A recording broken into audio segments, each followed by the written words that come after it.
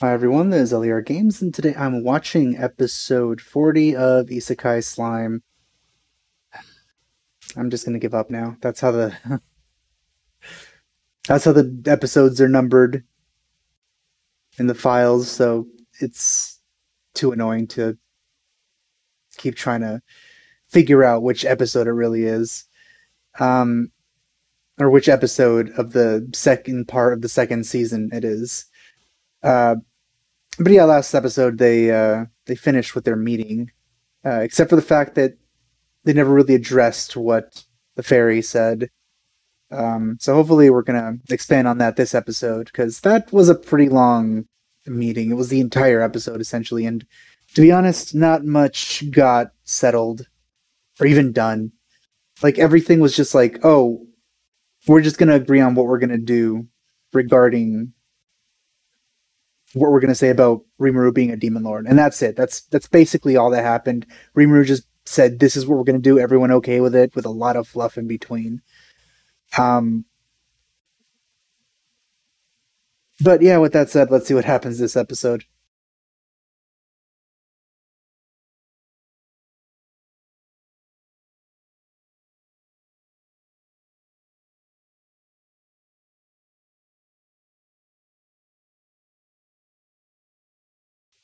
If you see like this group of characters, just like how many people are just walking around and stuff, and every single one of them has a name and like, yeah, you should have addressed this before.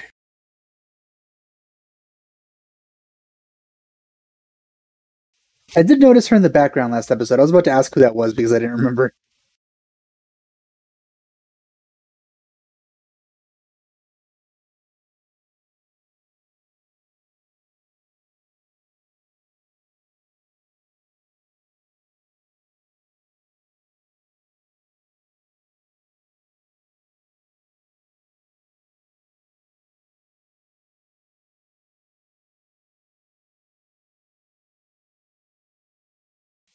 Yeah, it seemed fairly important.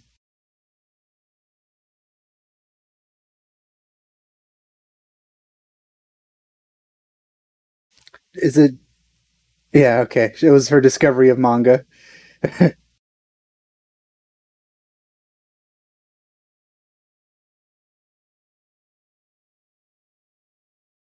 I like her so much.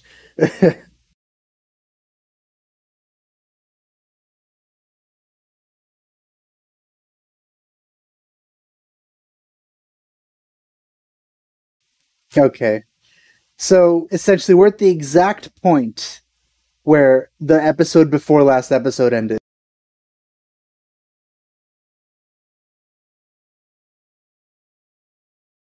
They didn't have to put it off till now.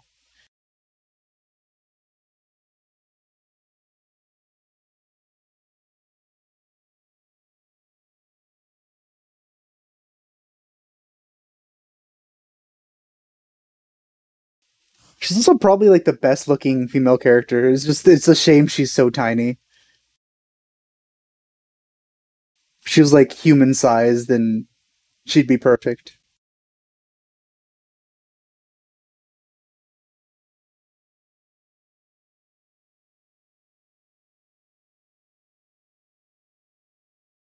Can Rimuru attend?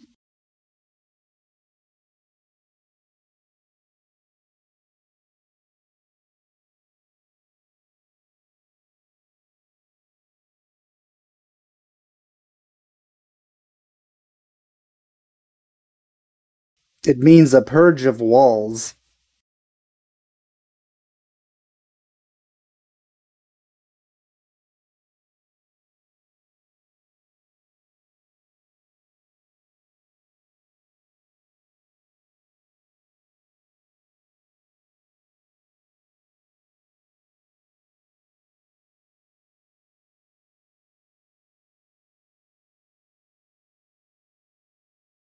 It's the reason they're having it. Yeah.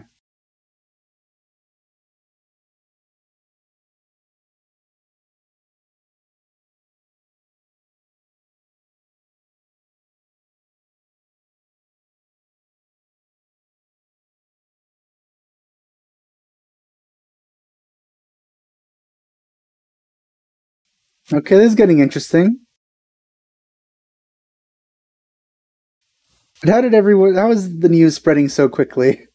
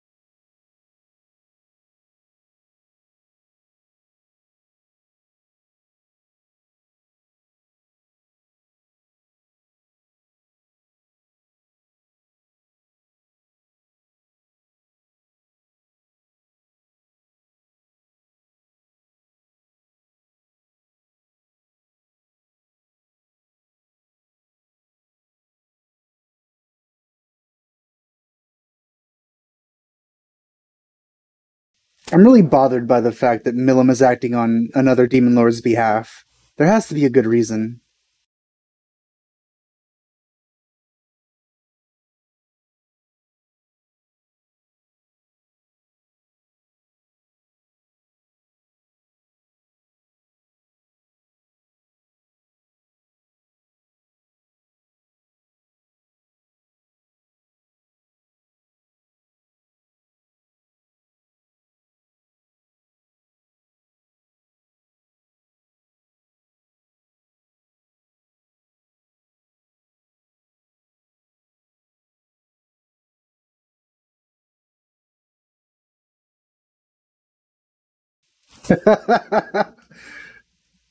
I really like her.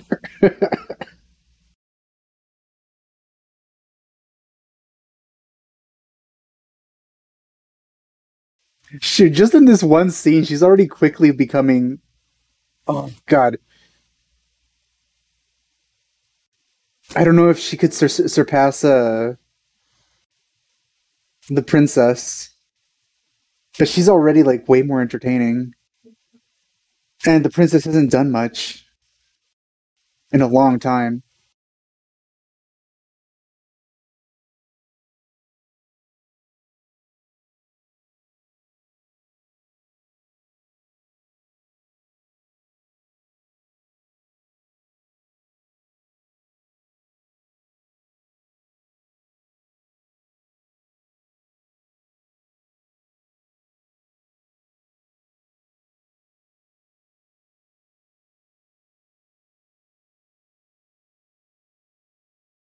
Hopefully, you do that. Oh, I guess they're gonna drag it out.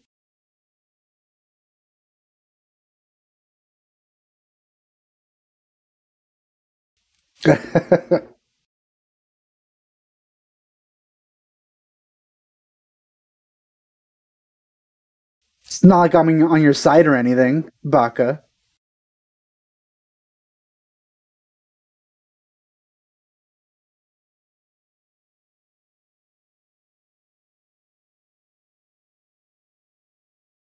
I think she easily has like some of the best conversations with Rimuru so far.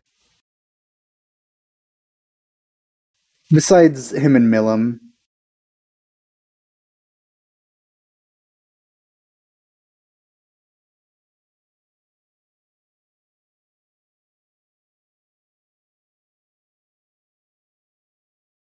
It does seem like an interesting job.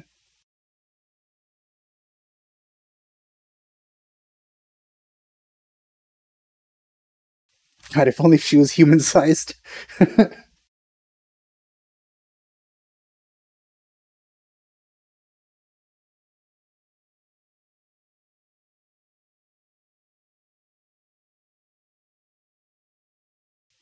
The men are ordered in order of size, from left being the smallest to right being the biggest. And of course, the biggest is the dwarf king.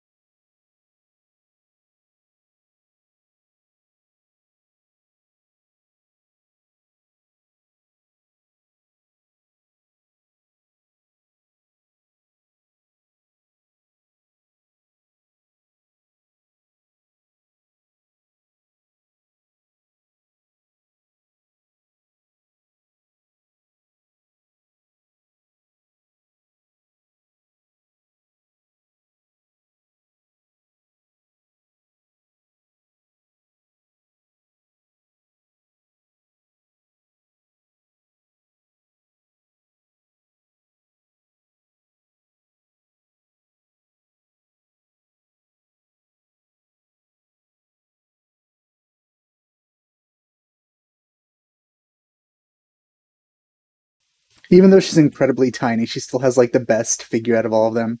Actually, she has a pretty good figure too. Of course, there's no skin or anything, so that sucks.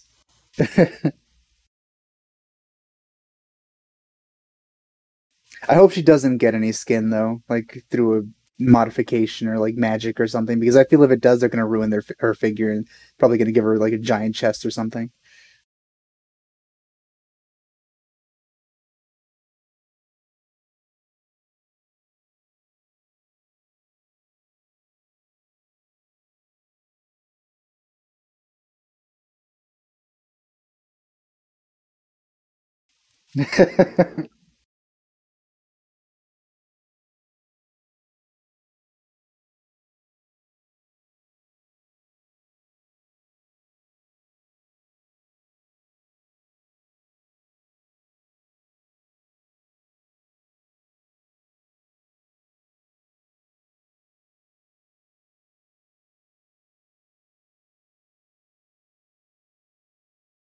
Well, they're pretty lucky, I guess.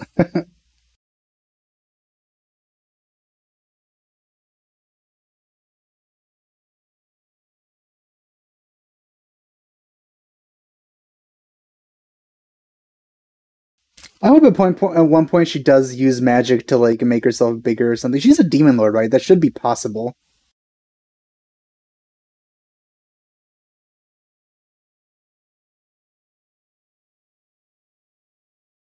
He ate them head and all.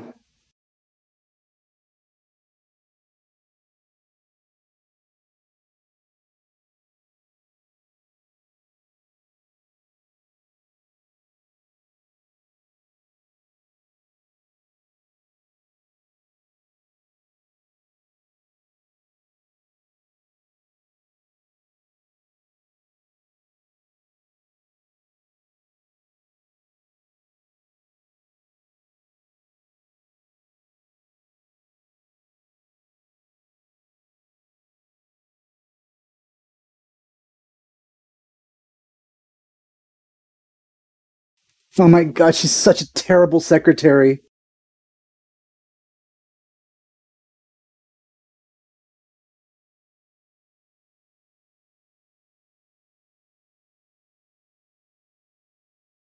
That was a horrifying image to be shown and very casually dismissed.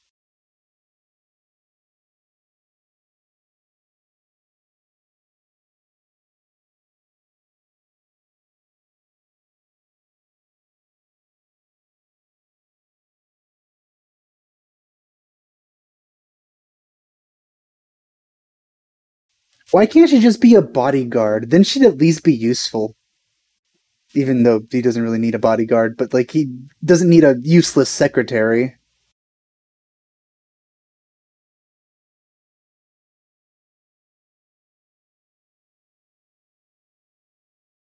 Her only real skill is just to smash things. So that's what she should do.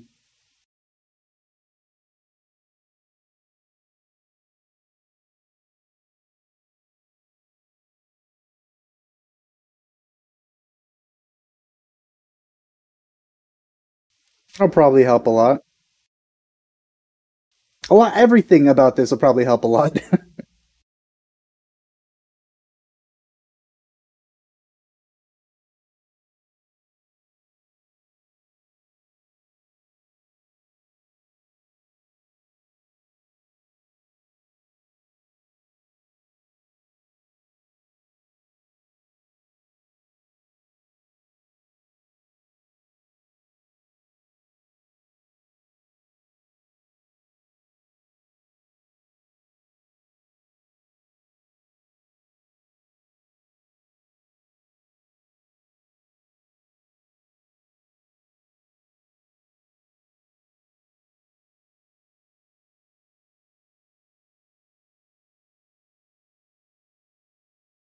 See, I think one of the problems with this series, and the reason it's going so slow, is that there's so many characters, we kind of have to go through everyone before reaching any sort of progress.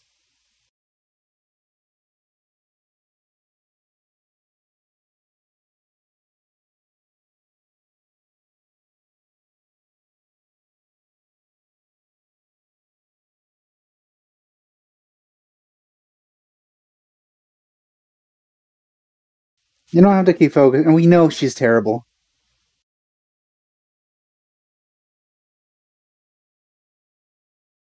I, mm, I think I've mentioned how much I like that Beast girl as well.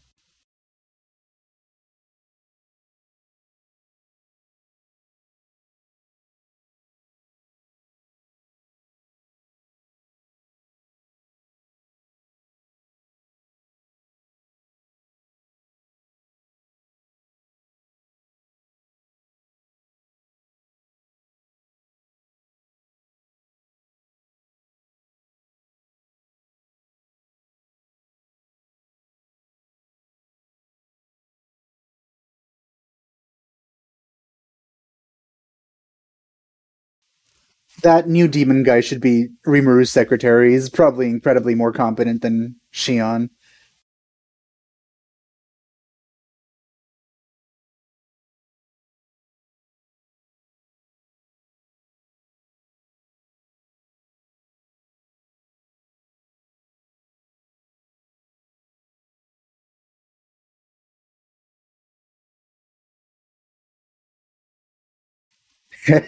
Oh no.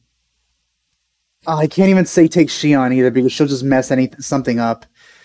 So you can't really trust him with something. I guess his competence is his downfall right now.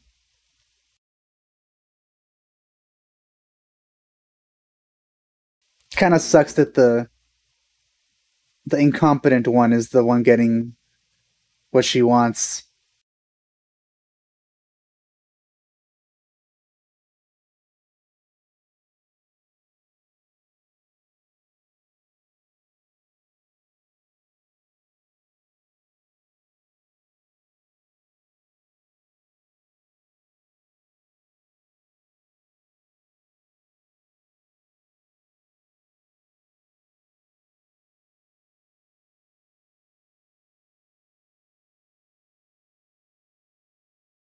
Hopefully, she started reading the manga on chapter one.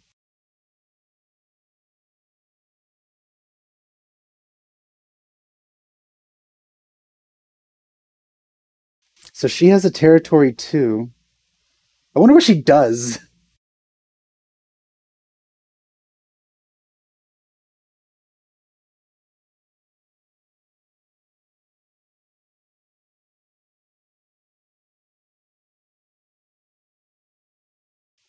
The middle finger.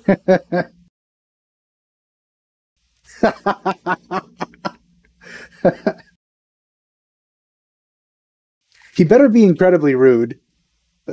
Either that or incredibly polite. One of the two.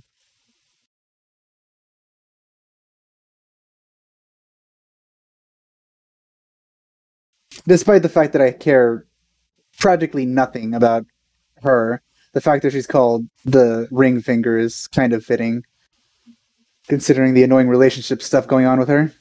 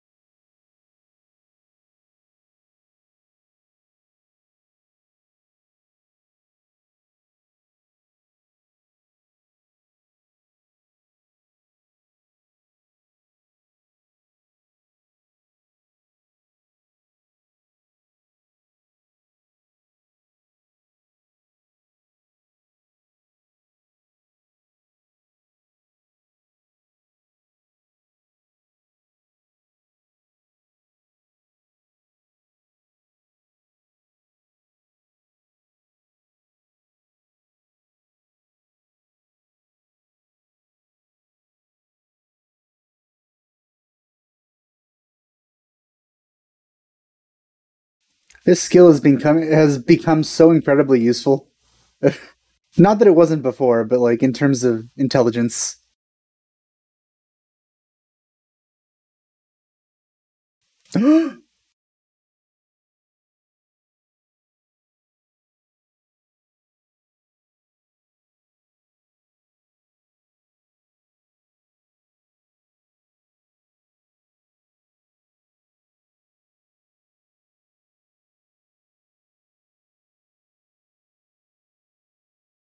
Well, I think Rimuru could just like quickly fly over there, probably. All right, well, another pretty uneventful episode. Not more talking, but we did get that amazing conversation with the fairy. She's incredibly entertaining, and just that one scene already made her one of my favorite characters. Like I'm glad she's going to stay because